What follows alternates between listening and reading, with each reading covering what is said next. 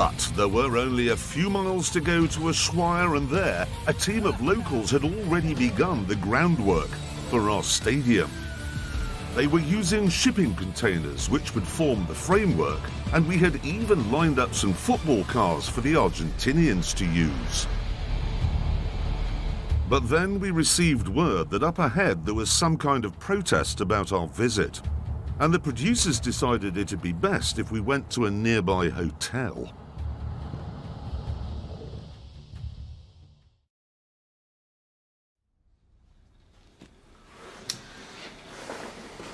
Who's that lot in the car park, James? Do you know? No, I've seen them before, but I'm not sure who they are. Well, this lot are taking a lot of interest in the camera vehicles. What is it? I don't know what these blokes came out of, but they're heading this way. They're coming down the front. Who is? Are they coming up here? James, please keep your face back. You've seen the vehicle there with the flag and all that kind of stuff, and there must be about 10 or 15 in the foyer just now. I've spoke to the manager.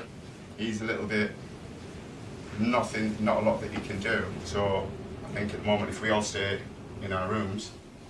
All right, here's the situation. We're holed up in this room. I don't know whose it is, but it isn't ours. There's a gang.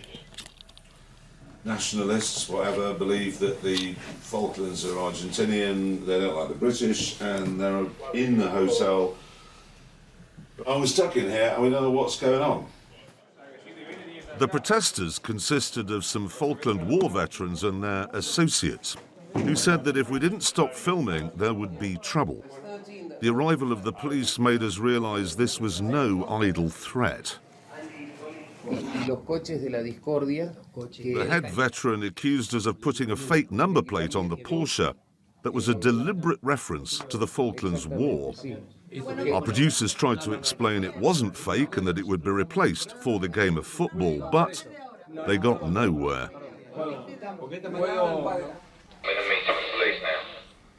Are you saying we've got to get the hell out of Tierra del Fuego? Absolutely. We're being ordered to leave Tierra del Fuego, yes? We are. They want us as people out.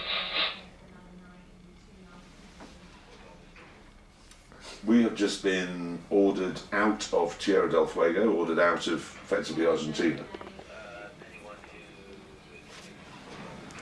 But we haven't had any animosity whatsoever in the whole trip. Everybody's been perfectly decent, very charming.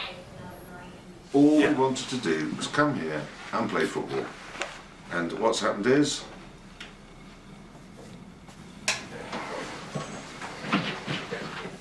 The producers said it would take 24 hours to organise the departure of such a large crew.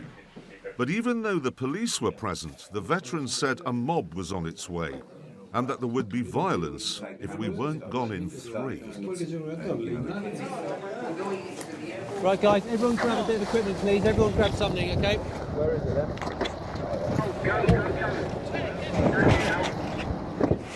Can we get an escort? Meanwhile, the 3 of us, who were the main target for the protesters' anger, were still holed up in our room. Now, we've been doing a whole lot of Butch Cassidy stuff on the way over here. Come on. This is Butch Cassidy for real. Guys, everyone in the cars. With 4 tons of equipment loaded into the cars, the 31-strong film crew headed out of town. They're on your tail, Gav. Keep it tight in the rear. Yep. And soon, darkness fell. Yeah, everybody just remain cool. The main thing is just to keep this convoy rolling. A police escort would take them 184 miles to the border town of San Sebastian, where they'd cross over into Chile. And since the protesters' demands had been met, the crew hoped they were out of danger.